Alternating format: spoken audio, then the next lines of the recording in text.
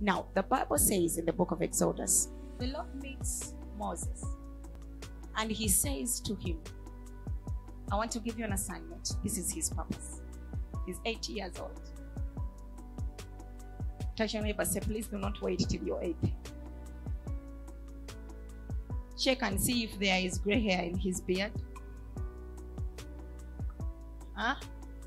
And he said, please do not wait until you are 80. This is when the encounter comes. But when the encounter comes at the burning bush, we all know the story. The Lord wants, for the purpose he deposited in Moses. You can imagine this man was sent. All of us know according to scripture. He was sent before he started crying. We know. And they wanted to kill him, and he missed it, and he did not die, and he was taken as a what? An adopted son into the Pharaoh's palace. He grew up as a prince, but his purpose was there, lying dead. Shall we say God was not in him? He was in him. His purpose was there until he awoke this time. 40 years of the wilderness. Every man must go through the wilderness. Every human being must go through a wilderness for you to be able to transition into the spirit. If you refuse this wilderness, you will never graduate into the spirit. You will never, I can assure you. The sufferings of the spirit are for all of us. Even Jesus suffered. He suffered for the same issue. When you go through the wilderness, then you graduate to glorification. You cannot receive glorification without this wilderness. No one can bypass it. Even if you grew up in a rich family, the Lord will remove you from Pharaoh's palace and he will take you into Jethro's home. The Lord will remove Jacob from his own mother and father, and the mother loved him. And he says, you go to Laban. Hey, you will not know. Hey, my parents are not here. There is a purpose to it. There is a purpose to it. Jesus himself went through that whole suffering. The scripture says that Jesus, two things happened to him. Jesus in his form as God cannot be hungry. But he was in the wilderness 40 days and 40 nights. And afterward, he was hungered. He felt a level of hunger. It was too much. Too much, to the level that it released a temptation from the enemy. That means that it was at that level. That was a wilderness. He had to graduate in this thing of the Holy Spirit. Touch your neighbor, say, how far are you from graduating in this wilderness? And some people refuse it. It is a simple thing. Let me give you, this is a secret. If you yield to the Spirit, it is going to be quick. It is going to be quick. It will be as though it never happened. But I've told you before that when it comes to things of purpose, amen, you cannot skip the process. You must go through there, whether you like it or not. Even if you have rich parents, over rich what, the Lord will make sure that in that path of the wilderness, you are alone. You are alone. They will make meetings on the other side over what is wrong with this person, and you are there because God is saying you must go through this place for you to be glorified. Your entire family will forget you. They will be like, what happened to this man? Maybe there is something wrong. Should we take them to Tapika? What should we do? We call a psychiatrist. My dear, that is a wilderness. Even Jesus passed it. Jesus gets his disciples and goes to the mountain before he's killed. And he says, you people, please watch with me. I beg you, please watch with me. And he goes back to his knees. He asked God 3 times. And God is saying, this is the cup you must drink. Whether you like it or not, there will be no glory without you drinking that cup. There is no shortcut. Touch your neighbor, say, there is no shortcut. God has not called you to a good life. He has not called you to a comfortable life. You take the process, you finish the wilderness, then the glorification comes. There is no shortcut.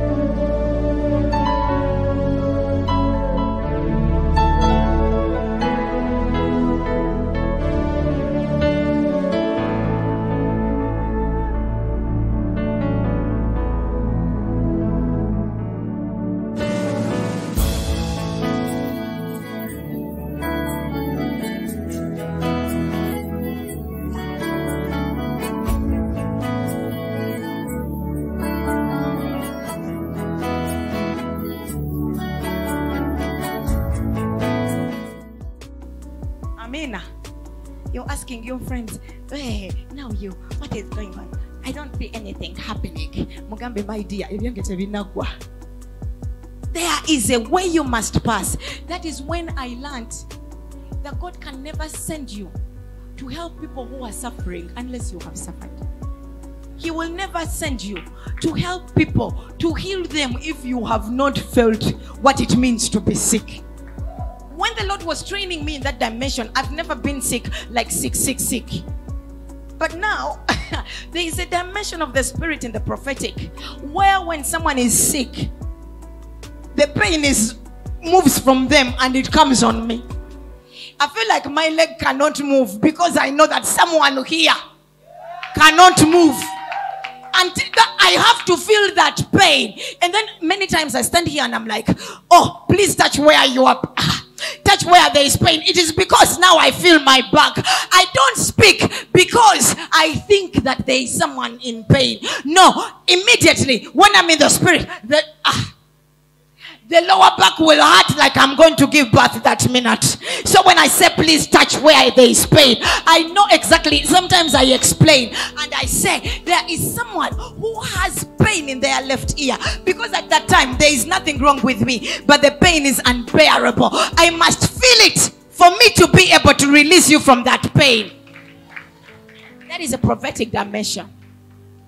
God can never send you to help people unless you know what it means to be in their situation. If they've never chased you from rent or 50K, and some people are going through these things and they are thinking, why am I going through this? Why is God allowing this? God is a good God. No, He's good to allow you to suffer so that the glory that comes from you can glorify Him.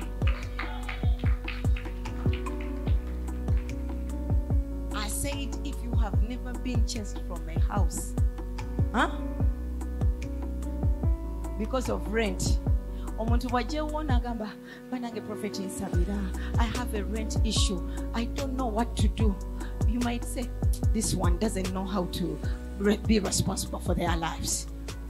You understand? You would say, now they gave you money, God gave you money, you ate it.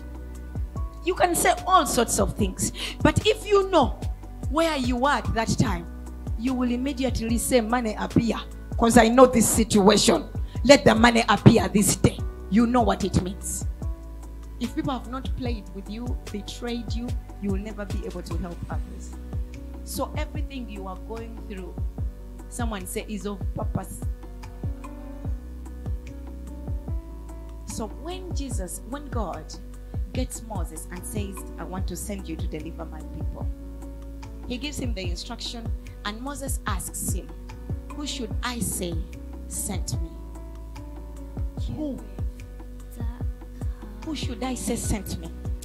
There is something you must learn here. We call God Jehovah, Nisi, Adonai, Elohim, El Shaddai, Raphael.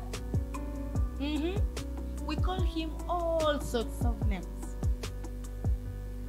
and he is all those names. But if you notice in scripture, it is men that are referring to him as those. It is men that I met the God that heals. I met the God that prospers. That is a dimension. It is the dimension of God that has been revealed to the man because of the situation he has been in. That when the Lord wants to release something, he will not come in all himself. Sometimes he doesn't need El Shaddai to show up, because your situation is a sickness. Why do we have to bring the all-sufficient God? Oh, we release that dimension and we send angels with it. We send angels that are surgeons. Let them remove, let them put, let them do whatever. Let them cut you, remove hernia and put back. It is okay. That is the only dimension you need. So you will call on Jehovah, your healer. That is what people have encountered. There is a dimension they've encountered. But if you encounter God, the God that Moses encountered, he is called I Am. That is what he calls himself. All the other names of God are people calling him those names because they've encountered a dimension of him. But him, he is I Am. In the world of Caesar, you are Paul.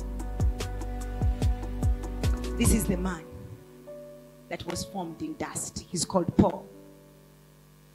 The man that is formed in dust has a name according to that formation, according to that structure. That man is Alan. Amen? You understand me? But the man that is from the spiritual dimension is called Zoe. Do you understand what I'm saying? The other one is a different person. Now, this is the reason why Jesus meets Simon. It's called Simon Peter. He is not called Simon Peter. Simon is another man and Peter is another man. Jesus is another man and Christ is another man. Jesus is the name of Jesus, of the natural man that was flesh.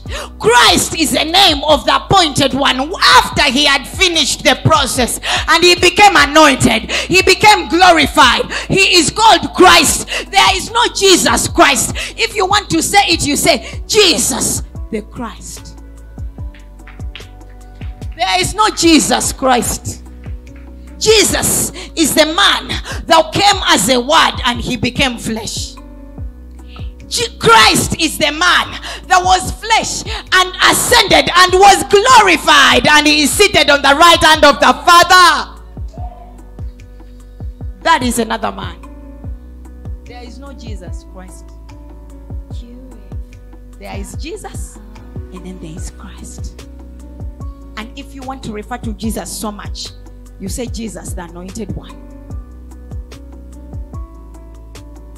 So in the same way, when Jesus meets Simon, he says, you are Simon Bar-Jonah. You shall be called Cephas, which means rock, which is translated Peter. Until Simon steps into the purpose. Until he steps into the purpose. That is why the Bible says that on you, Peter, shall I build my church. He's not talking about Peter the man. He's talking about Peter the rock, the man that is translated into this spiritual man. He's talking about this spiritual dimension of Simon. I'm here to declare that in this week, God is going to release testimonies to you. It's not a time to cry. It is a time to celebrate.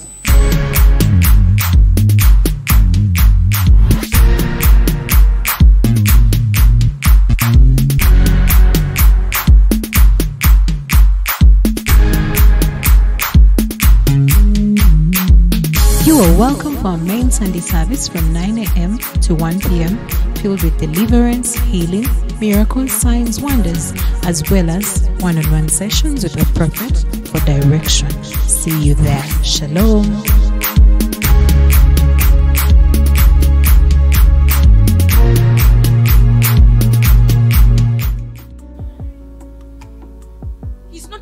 allowed, oh, I've loved Peter so much.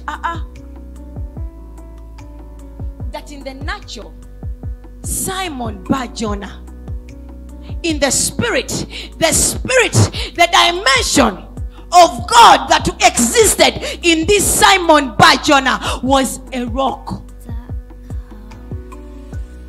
And Jesus is known as a rock. And so that is the dimension of God that was in Peter. It's not because Peter was God. It's not because Peter is this and that. No. As a matter of fact, in your own logical understanding, you wouldn't choose out of the 12. You wouldn't choose Peter. But that is who he was meant to be. That was his purpose. And when the Lord met him, he did not meet Alan. He met Zoe. You understand what I'm saying? Touch your neighbor, say, if God has given you a name, you had better drop the other name. And I know God has given everyone a name. Me, I have one name. And because it is God's name, even the others, I don't know. I don't even care if they are my names. I have one name. And people say, why are you called Prophet Dawn? Because that's the only name. Why do you want me to call myself according to the world? I am not of this world. I call myself what God calls me. It's the only dimension I want to see. Until everything that is deposited in that dimension can appear to me and manifest in the natural. This dimension of God, in the natural I meet Alan. In the spirit there is no Alan. In the spirit there is Zoe. So when you begin to operate as Zoe, there is a dimension of God that you will be tapping into. As a matter of fact, by the time the Lord gives you that name, he's trying to say, just call yourself what I call you. Do not try to understand it. Just call yourself my son. Call yourself what I am, what I have called you. Because when you call yourself that, you are planting and invoking dimensions of that realm to appear in the natural that you will not call when you are calling yourself your old name. When the Lord comes unto you, he comes as a word. Amen? He comes as a word. The Bible says that there is an incorruptible seed. It is in word form. What is supposed to happen to that word? Just like any seed, it is dropped into the ground. Touch your neighbor, say, first it dies. Say it properly. Now say, first I die.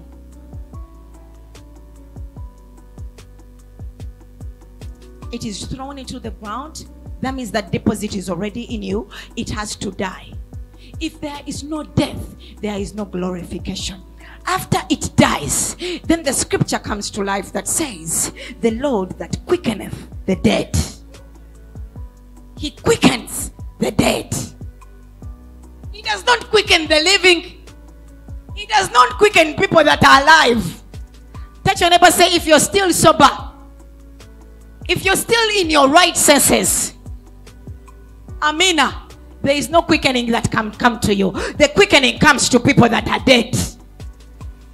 Dead to the flesh, dead to the world, dead to life, dead to everything. Because that is why Paul says, in you I live. In other words, I died, then I started to live. Without the death, you cannot live. This life that you live in Christ. You cannot live in Christ sober. You cannot live in Christ awake. You cannot live in Christ alive. Christ can only live his life in you when you are dead. So this that is dropped on the inside of you is to translate that deposit of God that is in you, for it to be able to manifest for the entire world to see. That is the manifestation of true sons of God. That is the manifestation. Now let me show you something and we finish. This is Enoch. You know Enoch? I mean the Enoch of the Bible. Amen. Not your friend. Amen. So Enoch, the Bible says, and Enoch walked with God.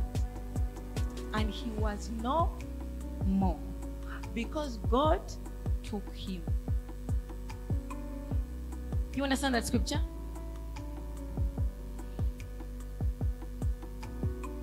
I can touch you? Are you sure? Okay, touch me. Are you afraid? Okay, touch me. That he walked with God. This walking with God is not we are walking with Christ. It is complete communion with God. It is John 10:30 saying, I am in the Father and the Father is in me. In other words, you hold me. Are you afraid? Jesus Christ. Okay, please. We in the spirit. Amina, listen. This is what it means. That when Enoch walked with God, he reached a dimension where the Lord became him and he became God. The word there that means and the Lord took him, it means he consumed him. There was no longer Enoch and there was no longer God. When the people saw God, they saw Enoch. He was consumed in him. It is that dimension that releases sons of God, that operate in power, operate in authority. They say, you do this. Let me tell you why. Amen. Listen. When I am in the Father and the Father is in me, I cannot pray to myself. Can I? I cannot plead to myself. I cannot beg myself to do something. That is why when you are manifested in that realm, you speak as him. You say, by this time tomorrow, there shall be food flooding at the gate of Samaria. By this time tomorrow, you shall be rich. You speak as him, because there is no difference between who you are and who he is. And when we start to speak and say, I have made you rich, people can look at us in the flesh and be like, who are you? I am in the Father and the Father is in me. When I say money shall find you, I know what I'm talking about, because I am in the Father and the Father is in me. I speak as he speaks. You do not beg for anything to happen when you are in that dimension. As a matter of fact, that is why I'm so insistent on the fact that you don't pray, but you commune. This is a communion. When I go to the Father, he's my lover. I am... Was read the Song of Songs, that he leads me to the bedchambers. Oh, Makahia Pata. When I'm in that place, I don't know what happens to me. The Lord consumes me and he takes me to another place. He holds me by the hand and he takes me to green places. We sit down and he says, oh, I love thee. And I say, oh, I love thee. Oh, I love thee. And I say, oh, I love thee. Our thing is a love affair. Not, I want this. God, when will you give it to me? I don't even know what that means. This is communion. What do you do with your lovers? Or you are young, you go there and then you start saying, oh, no, is that what you do? It is like this opportune time for you to release your heart to him and him to release his heart to you. To say, I have known thee. I love you with an everlasting love. You are mine and I'm yours. That is a communion. It is what makes you who he is. Do you go to your lover and you start saying, hey, you look at me. Are you looking after me? Some people go to God and start complaining. Aren't you afraid? Or even, aren't you happy that he has showed up? when he shows up, let me tell you people, you cannot begin this whole nonsense of God, I want a car, God, my husband. You are not yet there.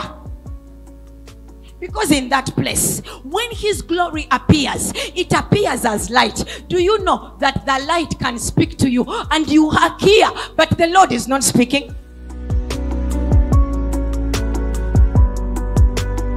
My name is Hope.